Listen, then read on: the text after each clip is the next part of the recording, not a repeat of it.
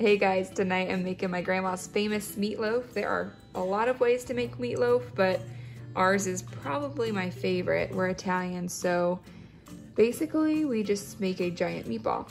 This is my grandma's recipe. It's pretty easy. I'll show you how to do it. It is about 2 pounds of ground beef. You can use ground turkey if you prefer that. I've got 3 cloves of garlic, 2 eggs, 1 per pound, garlic and parsley seasoning, Italian seasoning, Parmesan cheese, breadcrumbs, and a little bit of mozzarella. I also have some red potatoes I'm gonna cut up and put on the side. First, I'm adding the garlic. I like mine kind of chopped into bigger pieces, not so fine, because I like to eat my garlic and see it in the meatloaf. 2 eggs. I do this by eye, maybe a teaspoon to a tablespoon of garlic and parsley, probably about 2 tablespoons, like 1 per pound of Italian seasoning.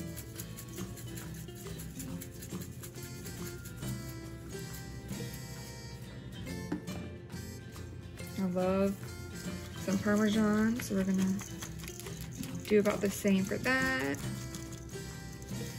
And the breadcrumbs, we're gonna do second. I have about a cup onto the side. It just depends on the consistency. So what we're gonna do, make sure your hands are nice and clean. Take off your rings and just start mixing.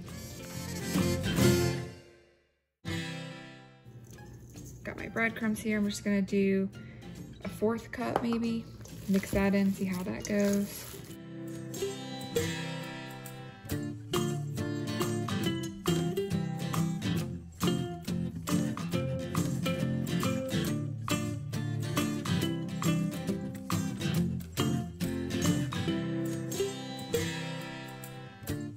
So, I don't know if you can see this consistency, that's how I like mine. I'm gonna add the mozzarella cheese. About a 1/2 cup of cheese, not too much. This is mozzarella. You could do some fresh Parmesan if you want. I just want it to melt into the meat while it's cooking. I think that would be delicious. It's not something my grandma used to do. It's just something I'm adding in here to give it some extra flavor because I love cheese. Okay, so now I'm gonna take my olive oil spray that I have. You can just drizzle normal olive oil and kind of grease my pan. I'm going to put my potatoes on this pan as well, so I'm gonna make sure I get a little bit extra on there. Now, for the meatloaf, you can do 1 big loaf. That's what some people do. Tonight, I think I'm gonna do it a little bit differently and do 2 or 3 smaller loaves so it cooks a little bit faster.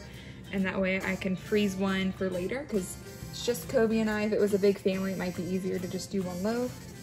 But what I'm gonna do here is take just a good chunk of this, roll it into a ball, kind of like I would a meatball, and then start to flatten it here. Do a little bit more.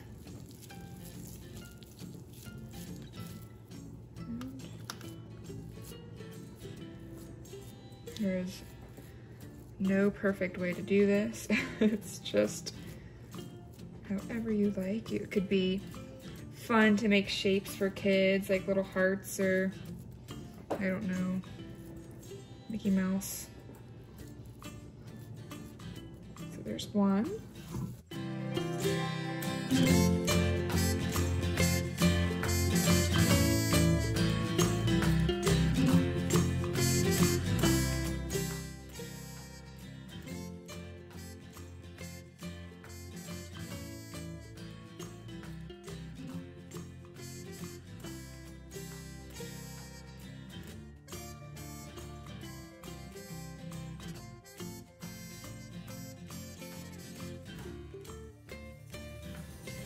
So I went ahead and cut my red potatoes in half or in 4ths.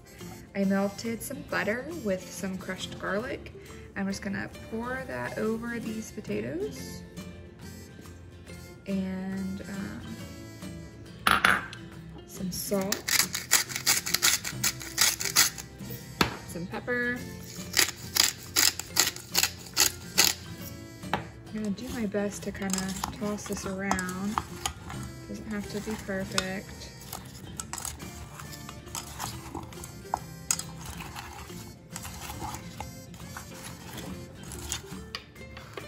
So I got my meatloaf here. I'm gonna just put these on the edges.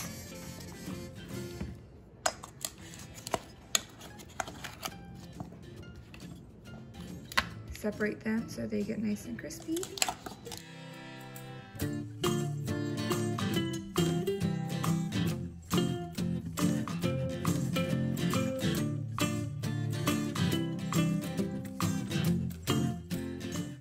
Some salt and pepper.